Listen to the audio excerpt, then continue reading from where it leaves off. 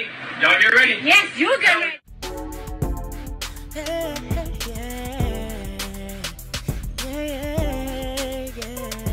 If you want the latest news in the streets, join us and tune in for the tea. Breaking news with integrity. So tell your friends and your family. It's the Lovelyti TV show, bringing you good tea and good vibes. It's the Lovelyti TV show. Be sure to share, like, and subscribe. So good morning, tea sippers. I hope everybody's doing good today. Happy Thursday. So I'm back with some more tea, honey. So make sure you guys have your teacups because this tea is what? Piping hot. You guys have been asking me to do a video on the whole Blac Chyna suing the Kardashian / Jenner clan. And so some very interesting updates came out these past 2 days. Like I said, I've been following up with everything, but I don't want to do a video every time something drops. So if you guys do not know, this past Monday, Kylie Jenner came out and she basically said that Blac Chyna not only threatened her, but also threatened to kill Rob Kardashian. So this is what Kylie Jenner said on the stand. She says Blac Chyna tried to kill her brother Rob Kardashian and threatened her in text messages during her bombshell testimony. Kylie took to the stand on Monday during an ongoing Kardashian-Chyna court battle, testifying that she remembers seeing her brother shortly after his big blowout fight with Chyna, where he alleged that Chyna pulled out a gun on him. He used the words, "She's trying to kill me." I assumed it was a death struggle. I remember him being very upset while trying to explain what happened. She said her brother told her that he was playing video games when Chyna went behind him and placed an iPhone cord around his neck. Jenner also testified that she remembers waking up one morning to threatening text messages from Blac Chyna. She sent me a bunch of devil emojis that said, "Counting the days to beat me," Jenner testified. Now, I remember that. I remember doing a video on this. This is when Kylie was dating Tyga. And at the time, she was underage. When it came out publicly via Amber Rose that Kylie was dating Tyga, that is when Chyna took to social media and she posted that text message, okay? So then what happens is that Blac Chyna's attorney, Lynn, she comes out and she asks Kylie, she says, well, why didn't you report it to the police if you felt, threatened? And Kylie says, I took it as an empty threat. Then she goes on to say that Tyga told her that Chyna had issues with drugs and alcohol, and he also told her about an incident where Chyna allegedly used a knife and sliced him on his arm. Kylie also admitted that she was a little bit upset when she learned on the internet that her brother had become engaged to Chyna. I was actually happy for my brother, but at the same time, I was curious as to how things would go with Chyna. I actually wanted to be cool with Chyna. I actually spent a lot of time with her son. Despite everything, I wanted it to work out for my brother. Then Blac Chyna's attorney asks Kylie, do you feel like Blac Chyna dated Rob out of spite because you were dating Tyga? Kylie replies back and she says, no, I was hoping no for my brother's sake. She also added that she didn't think that Blac Chyna truly loved her brother because of the physical threats that ensued during their tumultuous relationship. I just don't know how you could love somebody and do that to them. So I personally thought everything was fake. So that is what Kylie Jenner said on the stand on Monday when talking about her brother and Blac Chyna. So now Rob Kardashian took the stand yesterday, and he had a lot to say about their situation. So this is what Rob is saying. Now, Rob is Blac Chyna's ex-fiance. He's also a Kardashian, and he's the father of Blac Chyna's second child, Dream. So Rob says that Blac Chyna beat him with a metal rod and put a gun on him during a heated argument. Rob said the night of December 14, 2016 started off with them joking around on her social media, with both of them posting footage of them kissing and laughing. Inside the courtroom, a video was shown of Rob waving bands of $100 bills and throwing it at Chyna with the motto looking pleased. That night allegedly became very violent with drama lasting until the next morning. Rob alleges that Blac Chyna pulled out a gun on him not once but twice and hit him with a metal rod and scratched him and struck him with an iPhone cord. Rob goes on to say, she landed several blows on my face and on my back with the metal pole. She ripped my shirt earlier in the evening and we were throwing money around on our Snapchat. In the beginning, I thought it was playful. I didn't think it got serious until the second gun encounter. You don't point a gun at your fiance's head, whether you think it's loaded or not. When asked by Blac Chyna's attorney, why didn't he show bruising in the video recorded after the incident? Rob shot back. She landed several blows on my body with a metal rod. Not everyone is going to bruise just because somebody hits you. It didn't leave a mark when I had a gun put to my temple and a cord around my neck. I'm sure that left the mark, but no, I did not need a Band-Aid. Then Rob continued by saying, she was on cocaine and alcohol. She has a history of doing this. Just because I don't have marks doesn't mean it's not true. Stop putting that out there. It's not fair. This was a 2-hour testimony, and he was clearly getting agitated by some of the questions. He was raising his voice several times, and he took issues to the things that Blac Chyna's lawyer was saying to him. Then he was asked about spending New Year's Eve with Blac Chyna after the fight, and Rob says this: I have social anxiety, and I gained a lot of weight. She forced me to go out the house. I went to dinner, and that was that. I wasn't happy and going out of the house after she put a gun to my head. She put that on her Snapchat, but that is not me being happy. That's just fake. Rob then said he wanted to make his relationship work and supported Chyna, with whom he shares a 5-year-old daughter. But she repeatedly and allegedly abused him. He said he would often sleep in his car until the next morning. Rob said he was in a very low and weakest point of his life when he first started speaking to Chyna. At that time, he was single, but also messing with other women.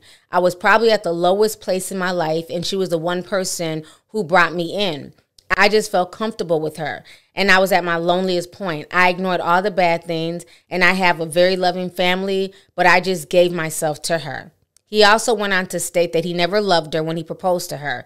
He said that he did that for publicity for their now defunct E-series, Rob and Chyna. So Rob Kardashian was definitely spilling the tea, honey.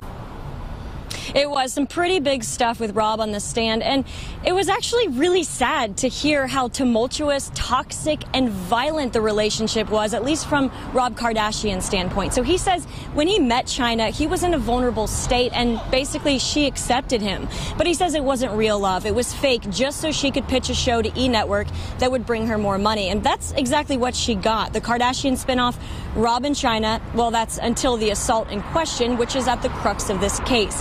Under sworn testimony, Rob says Chyna has a history assaulting him and says that night she tried to kill him. He says Chyna pointed a gun at his head twice, tried to strangle him with an iPhone cord, and whacked his face and body several times with a 6-foot metal rod.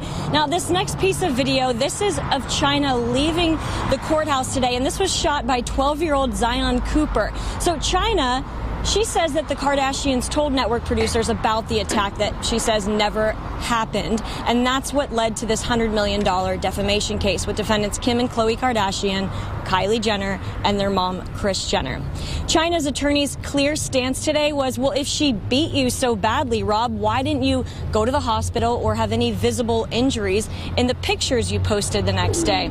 So also on the stand today was Walter Mosley. He was actually called back to the stand. Now, he's the one who negotiated Chyna's contract, and he said he never actually got an official notice from the production company that there was a season 2, which emphasizes that it was never a sure thing. He also said he understood it was going to happen because an official press release came out about it.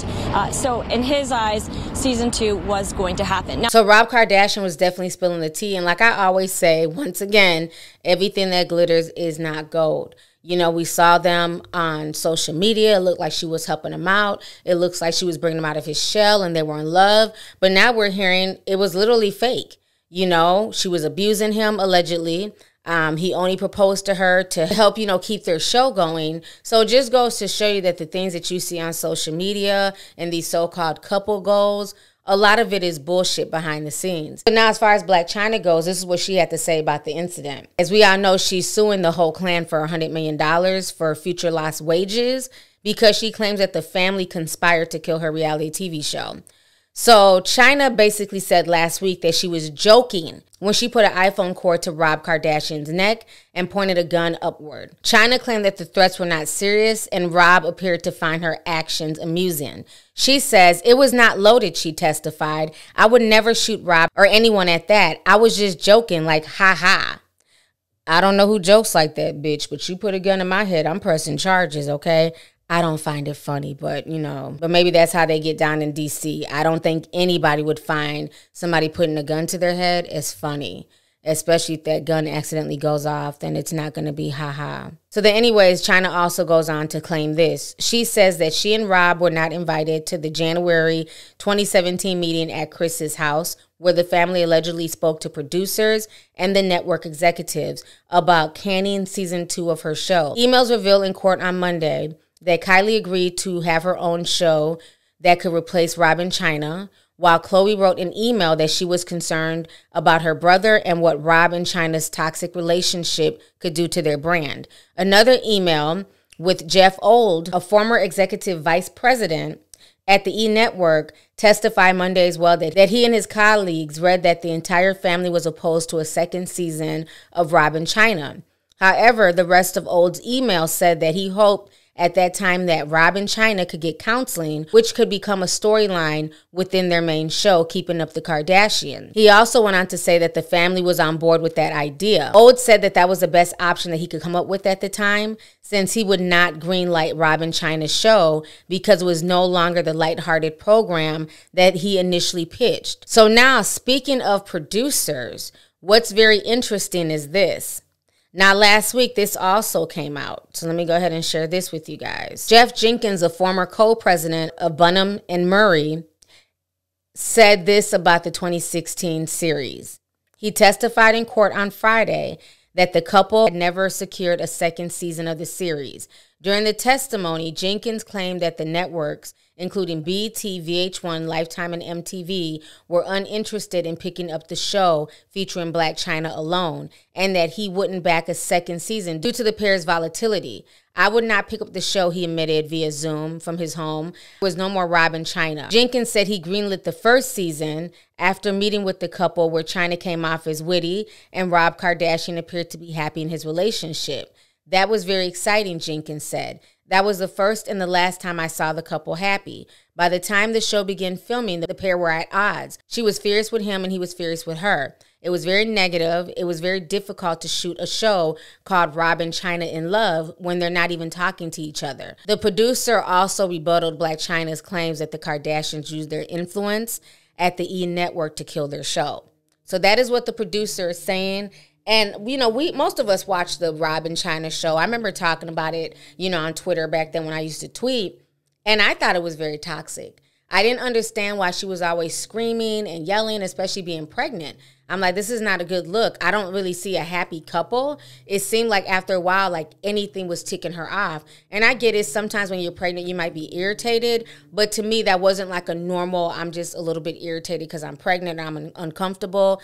After a while, it seemed like they detested each other and they didn't trust each other. Are you still texting bitches? Yes or no? You know, so I don't know why they would greenlit a number 2, because by the end of season 1, it just seemed really, really dysfunctional. But now, Blac Chyna's fans, they dug up some receipts. So this might show that the producer could have been lying. If y'all don't know, receipts were found yesterday on the internet, because y'all know the internet don't sleep, honey. That producer claims that the show was never greenlit.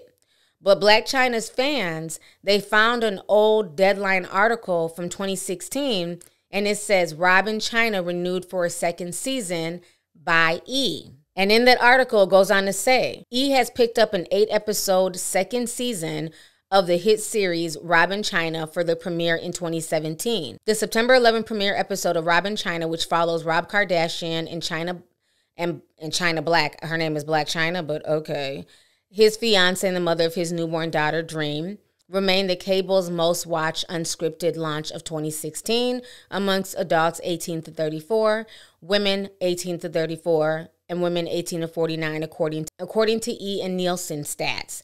Rob and Chyna's romance struck a chord with our viewers, who were engaged in their story even before we started filming the first season, said Jeff Old, EVP of Programming and Development at E! We are excited to share the next chapter of the story. So like it or not, I have no dog in this fight personally. I don't care who wins and who loses. But those are receipts showing that somebody greenlit something because it was on social media. It was announced to the, you know what I'm saying, to the internet. It was written up. So do I think that the Kardashians put a halt on the show? I absolutely do. Do I feel like the Kardashians used their influence to stop the show? I absolutely do. Do I blame them for doing that? Absolutely not. At the end of the day, that's their brother, okay? Blood is always going to be thicker than water. They're going to stand by their brother. And if you're abusing my brother, if you're putting hands on my brother, I'm going to have an issue with that. And I'm going to use my power to shut you down. You know what I'm saying? Like, it wouldn't make sense for them to co-sign them doing this show if they see that their brother is in a bad place mentally. You know, he's physically being abused. Why would they co-sign the show? Why would they want the show to continue airing, showing them arguing and fighting? Because, again, as we all know, the Kardashians are all about their brand. They're all about image. You know what I'm saying? And this show was not a good look for their brand. And they're going to put their brand first. Period, point blank. So I'm not shocked that they did that. But that's what you're supposed to. You're supposed to stand by your family. It's no different than Tokyo Toni constantly being outside the courtroom, you know what I'm saying, acting a fool. And they said she was threatening the judge one day, all types of crazy stuff. And she says, I'm gonna get you judge. you don't threaten judges. Why is she out there? Because she's standing by her daughter's side. That is what family does. You stand by your family. So I'm not shocked, but I do feel like, you know, there's definitely some lies being spun and everybody's trying to backtrack. I wish they would just admit, like, yeah, we got her show shut down. She's toxic. She was abusing our brother, instead of lying, you know. But again, they're going to, you know, deny it because they don't want to pay this $100 million lawsuit, child. So it's going to be very interesting to see how it plays out. So y'all, let me know y'all's thoughts. What do you guys think about the entire situation? Are you team Kardashian? Are you team Blac Chyna? Are you like me, team I don't care? This is rich people's problems. It is what it is. So let me know your thoughts. Don't forget to like the video. Make sure you're still subscribed to the channel, honey. And also feel free to share the video as well. I will talk to you guys later. Have a good day. Deuces. If you want the latest news in the streets, join us and tune in for the tea. Breaking news with integrity. So tell your friends and your family. It's the Lovelyti TV show, bringing you good tea and good vibes. It's the Lovelyti TV show. Be sure to share, like, and subscribe.